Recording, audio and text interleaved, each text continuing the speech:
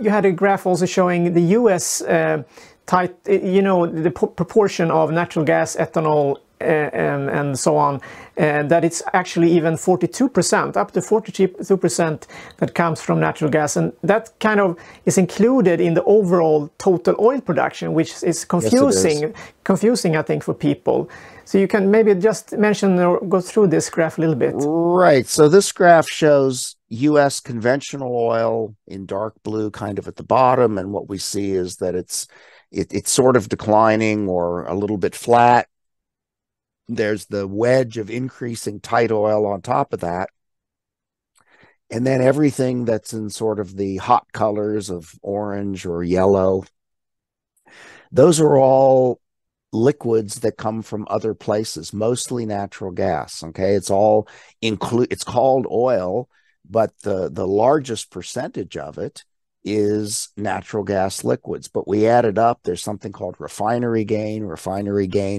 We put a barrel of oil into a refinery, we refine it into gasoline and diesel and all of it, jet fuel, and those products have a lower density than the oil that comes in. So there's a volumetric increase because of the fact that we're refining it. And that volumetric increase is, like 1.5 million barrels a day. That's counted as oil production or oil supply.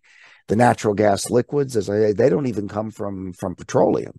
Those come from natural gas. They come to the surface as a gas. They're taken to a plant, and they're stripped, is what we call them. We introduce chemicals and other things to force them into a liquid, and then there's fuel ethanol.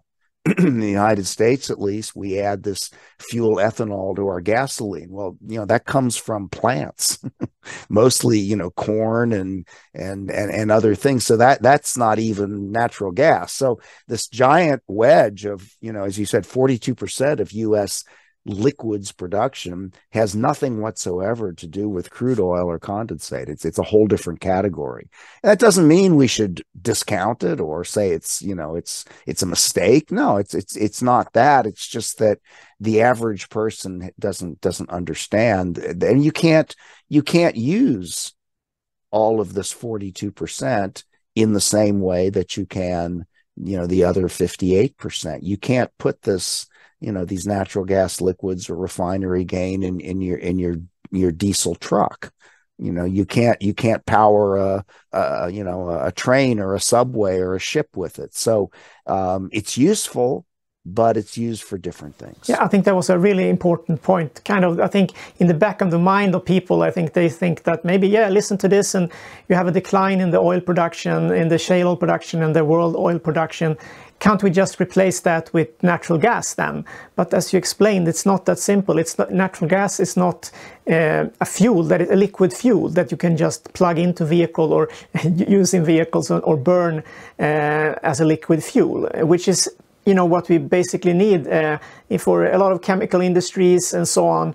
They are used to having a petroleum fuel to make plastics and so on. So that's Well, that's a good point, and I would add to that I mean, most of us don't think about plastics that often, but if you take, for instance, an electric car, the two largest components of that car are steel and plastic, and plastic has no other source other than crude oil and natural gas that we know of today in the world.